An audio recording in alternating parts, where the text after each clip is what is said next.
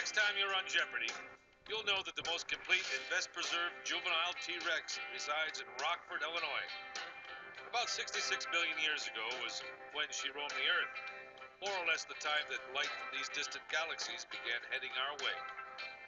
Of course, if you want a good view of that light or anything else in the sky, you might pay a visit to the Rockford suburb of Chesney Park, where astrophysics makes powerful telescopes. Roland Christian founded Astrophysics 30 years ago and still runs it today with his wife Marge, who also happens to be his ballroom dance partner. When they're not pounded doing, Roland and Marge guide their company in making several hundred telescopes a year for use by both professional astronomers and amateur skywatchers. From your first look at the night sky as a child, you know why stargazing goes back to the dawn of man.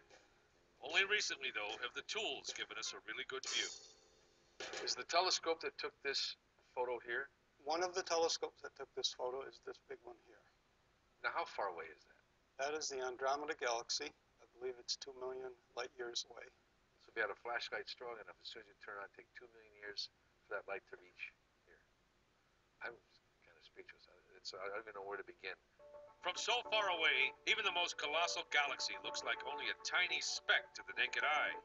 So, in essence, what telescopes do is enlarge those specks the way microscopes magnify cells. Simply put, refracting telescopes are two lenses that line up properly. At the far end of the scope is the objective lens, which focuses diffuse light into a single point. That point of light hits the eyepiece, which turns it upside down and spreads it over the retina of your eye, covering your entire field of vision. That's not magic, it's optics. I made my first telescope out of a magnifying glass and a pair of spectacles. How old were you? I was 12 years old. Roland had been working at the optical giant Bosch & Lomb for 4 years when he had the foresight to strike out on his own. After converting his basement into a workshop, the business came into focus. First product was a star tracking device. The person could use a telescope to lock onto a star and then keep that telescope aimed at the star so that he could take a long-time exposure of the sky. Roland and Marge were making telescopes full-time by 1984. And not long after that, they outgrew their home headquarters. So they built this 22,000 square foot facility where today 18 employees hand make every telescope. So this is your kingdom back here, huh, Marge? This is the machining department. Where do we start? Well, first step is the raw material. This would have started off as a chunk of aluminum. A solid piece?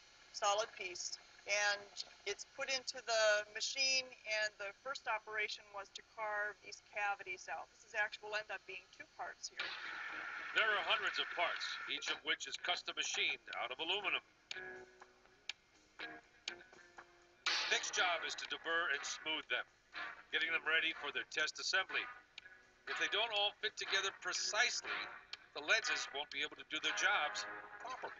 My job is to secure it, and then I Not scratch it, I see. You've got protect it.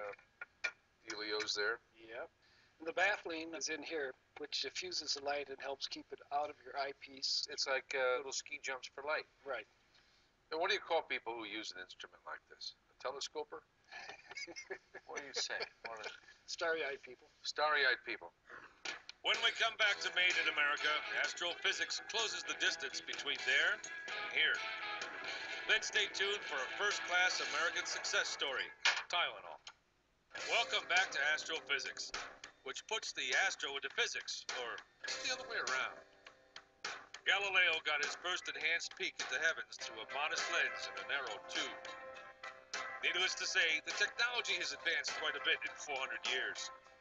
Telescopes today come with sophisticated mounts that help you find almost any plotted celestial body and track it as it appears to move.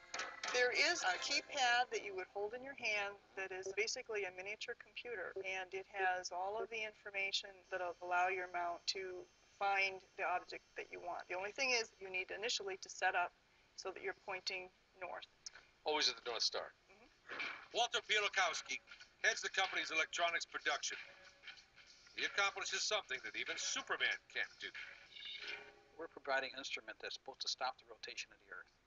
The planet's moving by gravity in space. It's just perfectly smooth. And We have to stop that motion so that when you look at something, it stays put in your eyepiece. Yeah, it's almost like the cannon that they have on tanks. Tanks move it along like this, but that barrel stays You exactly. got it. So to do that with mechanical gears, everything has to be as precise as possible. Nothing that would register badly on that ammeter will be allowed to go out the door. I'll literally have to take it all apart again, put a new part in, test it all over again. Nothing goes out of here that's not perfect. Since a telescope is only as good as its lenses, the most important work in the factory takes place in the optical department. Ordinary window glass is quite green because it's loaded with impurities, whereas optical glass is extremely clear. It truly is, that's night and day. A curved generator grinds and edges the glass to size. Then comes lapping. Polishing is the same as lapping? Yes, it's a very fine powder which polishes when it's embedded in a particular type of tool made out of pine tar or pitch. Oh, no kidding. Pitch has very unique features in that an abrasive will sink into the pitch just high enough so that only the very tip shows, and then it polishes the glass beautifully. Measured against the test plate, the lens must be accurate to within 1/10 of a wave of green light. That translates to 2/millionths of an inch. This is the human hair here. That's a hair. And that little dot right there is 50 nanometers, which is the level that we need to achieve. All accuracy. Finally, Roland stacks the lenses in the casing to an accuracy within 1/10,000th of an inch. That might take him 5 hours.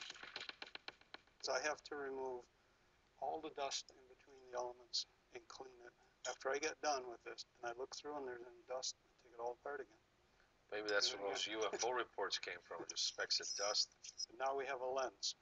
We have the outside door open, and I'm going to show you how the lens forms an image on the wall of the light from outside. There it is. Oh my gosh, look at that. And by moving it back and forth, we can go in and out of focus. Right? So if somebody stood in that doorway, you would see him.